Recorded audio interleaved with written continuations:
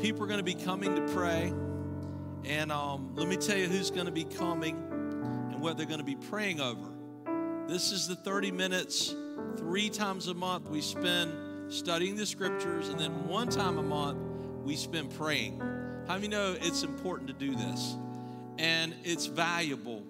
And, you know, Lisa and I we're doing another training Saturday with a church in High Point called Renaissance Church. And we teach on, first thing we talk about is spiritual movement. Nothing happens without spiritual movement. And if not, man, we're just the Kiwanis Club or the Breakfast Optimist Club. I mean, that's fine, but we're the Church of Jesus Christ. And our words are not just positive, they're powerful.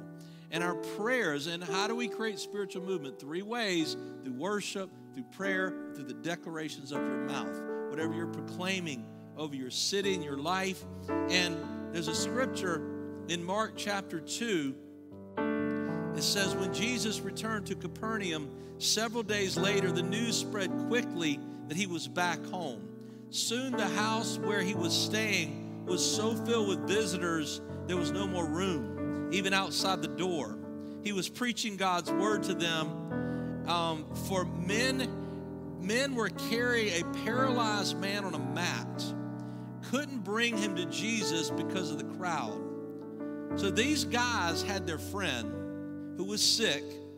They couldn't get in the door. Instead of looking around and saying, well, let's go into the restaurant, they did something different. They said they dug a hole through the roof above his head and then lowered their friend on his mat right down in front of Jesus. Seeing their faith. Now that's what I want you to notice. The man was healed because of the faith of his friends.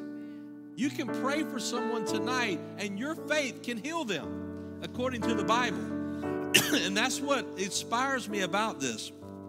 They lowered him through the hole, and Jesus said, paralyzed man, first of all, he says, your sins have been forgiven. That's why we pray for lost people. Because the greatest need people have is salvation. So this story gets my heart ready to pray tonight. And what's going to happen is Pamela's going to come. She's going to pray for the next generation. And we do that constantly because how many know they're in a battle? And then Lisa's going to come. She's going to pray for salvations and deliverance. Jamila's going to come. How many know we can pray jobs into the city? We can pray for the government. She's going to be praying over those kind of things. And then at the end, excuse my cough, especially after Ashley's words, we're just going to come to the altar and believe for our own healing. How many are ready to pray tonight? Because we don't want to pray by ourselves, man. There's power in agreement. And this time is so important. So I'm going to pray, and then Pamela's going to come up and pray. Hey, man, get in your prayer position right now because we're here to create some spiritual movement tonight. God, we thank you that we just read that Jesus healed a man based on the faith of his friends. And God, we're here to make intercession for the nation, for students, God, for people that need to be born again, for people that need deliverance. And Lord, as the prayers go up, it's not just the person praying, it's all of us agreeing, affirming. And God, we thank you for just opening up the heavens tonight as we begin to pray. So I want you to, Pamela, would you come and let's just go ahead and, if you need to walk around, need to bow, kneel. My challenge to you tonight is don't let these guys pray alone. Be engaged in prayer. If you believe in that, just clap to the Lord for a minute as we get into invest in prayer tonight. Amen. Thank you, Jesus. I was teaching on Friday, on Sunday. If you haven't volunteered with the kids, it's just an insert. Please do so. I tell you, I was touched on Sunday, and many Sundays I've been touched because I go and I ask them, what are the promises of God that you've seen fulfilled in your life? And one of the little girls, Larissa Cora, said, he kept me in my mommy's womb, my mommy's tummy, and that touched me because if you know Cora, we've been praying for her for a long time. And it was such a great reminder that if we don't teach them, who will? Who's going to carry it forward? And the most saddest verse, I think, in the Bible is Judges 2, verse 10, that says, after that whole generation had been gathered to their ancestors, another generation grew up who knew neither the Lord nor what he had done for Israel. Then the Israelites did evil in the eyes of the Lord because they knew no better. So let's not let this next generation pass by and they not know. So I want to pray for every family, every person, every teacher, every parent, every grandparent, anyone who has any contact with the next generation, that they will instill the love and the goodness of God into their hearts and their minds. And Lord Father, right now I pray for parents. I pray for parents who may be tired and weary, God. I pray that they not grow weary, Lord Father, that you strengthen them, that you remind them, Lord Father, that God, you have been so good. And that child that they are raising, Father, Lord, has gifts and talents that you've given them for such a time as this. And they can't be wasted, God. God, I pray that you help them, guide them, give them wisdom, Lord Father, as they're nurturing these children with every hug, with every word that they say. Lord Father, may they be blessed, Lord Father, and they see the fruits of their labor. God, I pray that you remind them, as you reminded me with Cora, Lord Father, that even from a young age, they know how real you are, that you've kept them and that you've protected them and that you are with them wherever they go. God, I pray that this next generation know you, that know the way, that you are the way, the truth, and the life, and that there is no way to our Father except through our Jesus Christ, God. Holy Spirit, move in them, ignite a fire that doesn't cease. May they be on fire for you, and may that fire spread, God, to the schools, to our communities, Lord Father. Holy Spirit, rise up prophets and leaders and worshipers that are worship in spirit and in truth from a young age, Father, Lord, till they're old. May they not forget who you are, God. We pray that they would know you, truly know you, that they would love you, and that they will walk with you all the days of their life. Place a hunger in their heart for your word. May they desire to study and to know who you are, not because of what someone else said, but for themselves, Lord Father. I pray, Father, Lord, that you raise up missionaries, God, that they're ready and on fire to take your word to other nations, Lord Father, to their communities and everywhere they go, Lord. Raise up pastors and evangelists, leaders and followers of Christ that are radical, who share their faith unapologetically, Lord Father, with all those that they come around. May their lives be a reflection of the fruits of the Spirit, Lord Father. I pray, Father, Lord, that you raise up, Father, Lord, this generation that cares more about what you care about than about what the world cares about, God. May they not be swayed by the culture or the times, but instead they be like a tree planted near the streams of water that flows, Father, Lord, and that cannot be moved, God. God, I pray, Lord Father, that they be secure in who they are, because they know that they are fearfully and wonderfully made. Father, Lord, that their identity is found in you and not what other people say, Lord Father. God, I pray that they're able to speak life and truth to their peers, Lord. I pray a protection over their minds, over their hearts, over their bodies right now in the name of Jesus. We declare that no spirit of depression, no spirit of anxiety, no spirit of suicide, Father, Lord, no spirit, Father, Lord, of evil or wickedness will abound, Father, but instead you abound in their heart, Lord, Father. God, I pray that you protect their minds, Father, that the joy of the Lord be their strength, Lord. God, I pray that there be, Father, Lord, what we would think is maybe laziness, or maybe, Father, things that we don't understand. Father, use gifts and use talents, Lord, Father, to help us remember that you are a God that's in control and that you have created them exactly how they are, Father, and you're going to use it for your glory. God, I just thank you.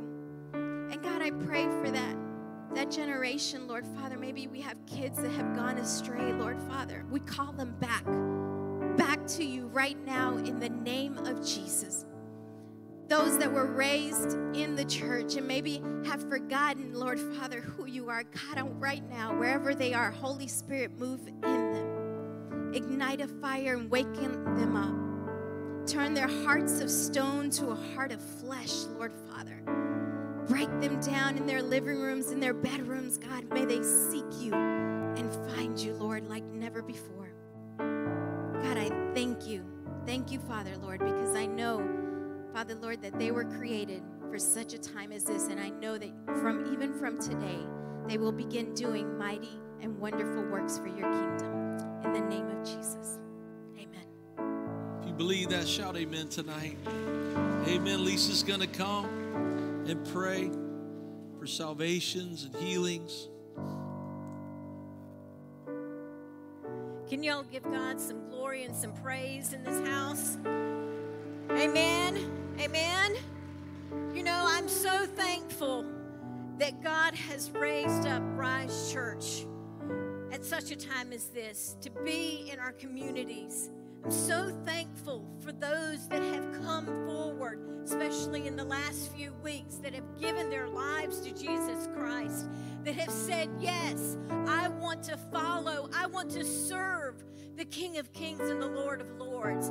Do you realize how important and how significant it is? Do you realize that on nights like tonight has caused for that harvest to come? But I'm telling you, there's more of a harvest that it needs to come, that is coming. And we need to be prepared. We need to be continuously standing in the gap. I'm so thankful for those that have come and rededicated their hearts and their lives to Jesus Christ. But it's not finished. The work is not done. Our hearts should be hurting and breaking for what breaks our Heavenly Father's heart. It's the separation. It's the separation that there is between your coworkers, your family members, the people in your communities, on your job, everywhere. Our job is not finished. And we need to have that passion for the lost. And as we do, I believe God will continue to answer those prayers. I'm asking Him that you will get a glimpse and a vision of how powerful your prayers are. They're like an arrow that when we are praying and interceding, how passionate are you praying and believing? Do those arrows just go and fall like a dud? Or are they penetrating a hard heart, a stony heart? Because you know, this world is singeing. It is singeing their heart. The Holy Spirit is bringing that conviction on our prodigals that walked away. Their heart became hard in areas. We're asking that God's love would penetrate those hearts, right? Through the power of His Word, through the power of the Holy Spirit. And that is exactly what we're doing tonight as we claim salvation and souls, people we will never know or meet until we get to heaven. We have to see the big picture. We have to grasp our mission. Our mission.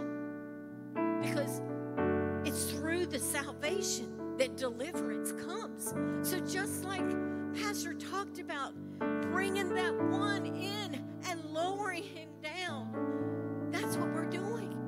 We're standing in the gap and we're praying. We're praying for the people that the Penleys were talking about in areas and communities and territories that we do not know and we can never reach. So I'm so thankful that God tells us in Psalms that we are the righteous ones who cry out, that we cry out and the Lord hears us and He delivers. So we're asking Him to go and to deliver these that we are standing in the gap for. He is calling us to call forth the lost so that they can become disciples of Jesus Christ, not just to know Him, but to serve Him wholeheartedly and passionately, believing for the miracles that God talks about, that they are for today there for today. So join me as we continue to pray. God, we thank you and we worship you, God, because of who you are.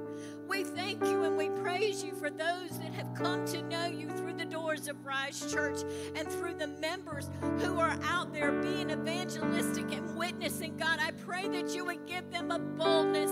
God, that you would let them be able to go into places and be able to be the light that you have called us to be, Father. That you would anoint their hearts and their lips, God, to walk in authority and boldness, not to shy back, not to be, oh, I'm concerned about being offended. God, that we would send the message of salvation to those that are lost, God. Father, I don't want to stand before you and say, why did you not say? Because you were afraid they would be offended. God, we need to send the message of salvation, God, so that they know and they hear.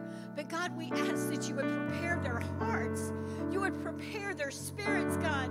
Those that have hearts that are hard, God, that have been singed, God, by the world, that sin has taken over, God. We ask that those hearts, God, would become soft. They would become pliable in the name of Jesus, so that these prayers that we are praying, God, that they don't fall dead, God, that they go straight to the hearts and the spirits and the souls of people, God, that will know you, that will serve you, God, that will shed the life of sin and the things that hinder them, that will not go into the things of this world, that they will not serve man and this world, but God, that they will completely serve you.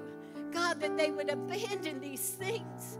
God, that they would want to live holy and righteous and blameless lives before you, God, so that they can be effective in your mission, in your purpose, God, with the gifts and the talents that you have already placed in them. So, God, we speak to them right now in the name of Jesus. We call them from the north. We call them from the south. We call them from the west. We call them from the east in the name of Jesus. God, we claim the territory around Rise Church, the 30 and 45 miles around each and every single one of our campuses, God. We claim them in the name of Jesus. God, we claim salvation in our colleges, in our universities, in our schools in the name of Jesus. God, that you would save our parents and our homes and our families, God, in Jesus' name. God, we know that you are preparing Rise Church. You are preparing the kingdom of God for the great awakening. You are preparing them for the harvest that is coming. God, may we be ready. May we be ready. May we be what you've called us to be. May we have the fire and the passion and the life that is worthy of calling you our Lord and our Savior. God, may we be ready. May we be ready, because you won't send them unless we're ready. God, prepare us. Do whatever you need to do. Humble us. Do whatever you need to do, God. May we repent and turn from our own wickedness and our own sins, God, so that we would not cause one of these young ones to come in and stumble that is in their new faith. God, help us to be your sons and daughters, your servants, your ambassadors, your teachers, your disciples. God, teach us, lead us, create in us a clean, pure heart, Father. Clean, pure heart, Father, that we'll be able to be a mentor and an encouragement to the lost that you're sending this way. In the name of Jesus, we claim it. God, we claim every prodigal son and daughter in the name of Jesus Christ. Father, we take authority over every plot, plan, and scheme of the enemy that has led them astray, whether it's by their own device, by their own selfish will, their own flesh. God, we take authority over it right now in the name of Jesus. We break every stronghold. We break every lie. We break every offense in the name of Jesus Christ. And we ask, God, that you would soften those hearts. That, God, even tonight, that as they sleep, they hear you. They hear your voice calling them by their name, their full name. That they would know that you're speaking directly to them as the son or daughter that you have already called them to be. Oh, Father, we thank you. We thank you in the name of Jesus for bringing them back. Because, God, there is a great purpose in their lives, and the enemy is trying to rob them. And so, God, we ask that in this moment, that those callings be set ablaze. Set ablaze by the Holy Spirit. I saw it earlier where you were lighting the fuse. God, I ask that you would light the fuse right now in the name of Jesus by the Holy Spirit. Oh, God, everyone that you have called for your kingdom and for your glory, that will extend your calling. Oh, Father, I thank you that a great fire is ablaze. Oh, God, we thank you in Jesus' name. Oh, God, consume them. Holy Spirit, we give you permission to rule and reign, God. Go wherever they are in the name of Jesus. Oh, God, thank you, Holy Spirit. Baptize them fresh and anew. Give them dreams and visions. Reconfirm in their hearts the things that you spoke to them, that you spoke over them. May it come alive in the mighty name of Jesus. Oh, Father, we pray, God, for those that need healing and deliverance right now in the name of Jesus. We bind up every attack of the enemy in Jesus' name. We say he is here as a counterfeit. He's a liar.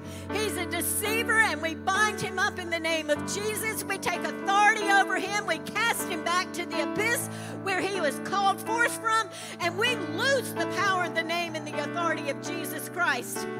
Father, over minds in the name of Jesus. Oh, Father, loose minds of fear, of mental situations, of anxiety, of panic attacks, God, of the fear of the unknown. We cast and we bind it right now in Jesus' name, and we loose the mind of Christ. Oh, Jesus. I thank you, Father, that you're delivering people from all types of addictions, whether it's pornography, alcohol, substance, whatever it is, God, right now that those chains are coming off. They're being broken. They are being freed from those things, that they have no more entanglement. God, I pray that even now that they're free, that they don't look back. They don't look back at those things, and they do not try to pick them back up in the name of Jesus. That, God, that you're replacing each and every one of those things with your spirit, with your power, with your love, with something of your word that will just continue to satisfy them more than they will ever know. In the name of Jesus.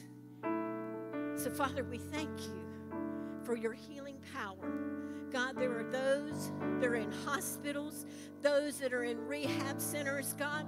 We ask you to go right now, your Holy Spirit, to walk through. As I go through those rooms, those halls, God, my heart is heavy, but I just stand and I say, Jesus, as I walk through, just like the shadows of the disciples when they would go through, God, let your power and your spirit just go into every single room right now, God, that you would heal, you would deliver, you would set free, you would restore.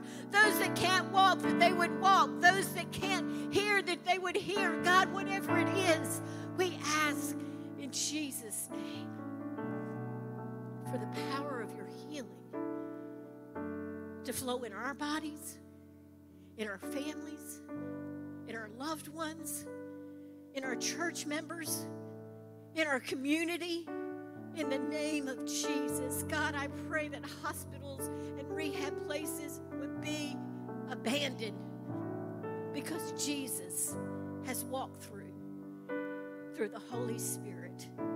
We thank you, Father, for hearing every one of these prayers. We thank you, God, that there will be testimonies connected to every one of these prayers. In the mighty name of Jesus, and we all said, amen. Amen. Applaud God for that. Amen. If you agree with that, Jamila's coming. We're going to pray for jobs. We're going to pray for those in authority as we're charged to do in the Bible. Let's agree together. Hallelujah. Thank you, Lord.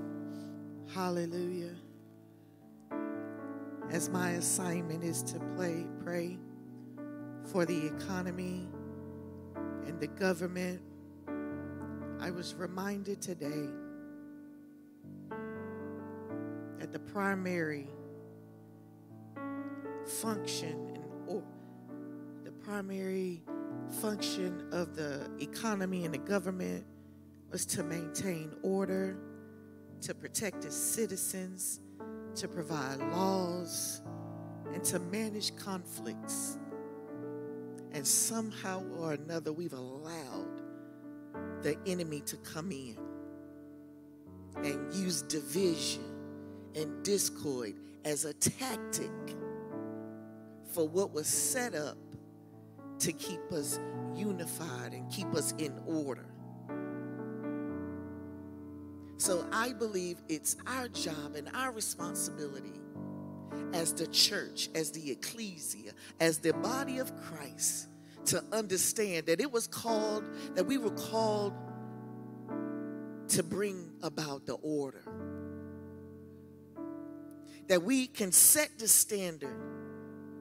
I don't care who's in power or position or authority, that us as the body of Christ, as the believers, can stand and declare unity. See, I'm reminded of the scripture of Psalms 133 that says, how good and pleasant is it when brothers live together in unity. And one way and one thing that I love about Rise Church is that we're a melting pot. And that you'll see all types of people and denominations or all types of backgrounds, all types of races and cultures. I love that Joy just prayed up here in Spanish, because all I know is that every once in a while he said Jesus. Whether we understood it or not, we understand his heart. And his heart is for Jesus. So it comes back to us as we think about this is election season, and the enemy is going to try his best to try to continue to divide. But I declare that we're going to stand in unity and oneness. I'm going to tell you to exercise your right to vote. But at the end of the day, let us stand and declare that at the name of Jesus, every knee shall bow and every tongue shall confess. And that God is going to open up the windows in heaven and pour out his blessings among us. That we be creative and have these amazing ideas. That we can be the people that he used to create the jobs. That we be the people that he can trust with much, because to much is given, much is required. And God, I'm telling you right now that God is charging us as the believers in the body of Christ to elevate our faith, to know that we have a responsibility in this land, in this season, in this moment, in this time. So let us pray. And Father, in the name of Jesus, is our assignment is to pray for the economy, oh God. But Father, sometimes I have questions and I say, how can we pray for the economy when I'm standing in need myself? God says, will you trust me? So right now, in the name of Jesus, Father, we exercise our faith to trust you, oh Lord. Even when we need, Father, we trust you. And we pray right now that you will open up the windows of heaven. Pour out your blessing over our local government, over our city right now, over our state, over our nation, all around this world. Father, we pray that we can come back as the body of Christ and remember that we can dwell together in unity despite differences, oh God. We pray, Almighty God, that as things are fluctuating up and down, prices are going up, things are getting scarce, that we can continue to call upon your name, Jesus, to know that you will provide, that you will make a way of escape, that when we call upon your name, Jesus, that all of a sudden our prayers are heard and answered. So we thank you right now for being the great provider. We thank you right now for being the great guider, the protector, as we're going through these seasons of uncertainty, Father. We pray right now that jobs will be created, that we can replenish the economy in what they say is a recession, oh Lord. But we pray, Almighty God, that you, oh Lord, with your incredible and amazing hand, be in control of it all, Father. We thank you right now, Jesus, that we're going to stand firm on your word. And we're not going to be tossed to and fro, Jesus, that we're going to stand firm and understand that you're calling us to be the light in this dark place. That we are called to be unity, that we are called to love, that we are called to purpose, oh God. Show yourself strong and mighty in our lives. Show yourself strong and mighty to those who are in need. Father, we need to be able to survive and thrive, that we can help somebody else in their time of need. God, we thank you for all that you're doing. We lift up the government right now in the name of Jesus. God, heaven knows they need you, Lord. We stand in the gap that regardless, Father, regardless of who's in position, power, and authority, that they know to call upon your name, Jesus, that they may make wise and right decisions according to your plan and your purpose, oh God. We don't need you just in Washington. We need you right here in Rocky Mount. We need you in Nashville. We need you in Wilson. We need you in North Carolina. We need you in this nation. Even as our allies, Father. As a person who's been in a war situation before, we pray right now for the allies. Because we know, God, that you can, because you're able to bring about peace. The peace that passes all understanding. We call upon you, Jesus, the Prince of Peace. And we remember your scripture, that we will dwell together in unity, in love, in oneness, that we will, even as we exercise our rights, we will remember that we can dwell together in unity and love and oneness. That we can agree, oh God, even as we disagree. That it all comes back to your word, Jesus. And we want you to have your divine way. That we will remember that we can exercise our love and compassion for people outside of these walls. It's easy to do it inside these walls. But God, you're calling us to exercise our love and compassion outside of these walls. So we say, have your divine way, Father, in this economy. Have your divine way in the government. Bring us back to you, oh God. Before you come back, Jesus, let us see how good it is for us to dwell amongst our brothers in unity, in love. So we thank you for it all. We remember that it was called, it was created to bring about order. And Father, we know that you are the God of order. Bring it back to order. We cast the devil out. We cast him out. And we say, Lord, have your way. What is bound on earth is bound in heaven. What is loosed on earth is loosed in heaven. And Father, we thank you that your glory is loosed. We see in the natural what may be going on, but Father, we declare in the spirit that we are victorious in the name of Jesus. And we thank you We give you glory. All the honor belongs to you, Almighty God. We trust you. And we say, have your divine way. In Jesus' name. All the believers said. Somebody shout to God for that tonight. Amen.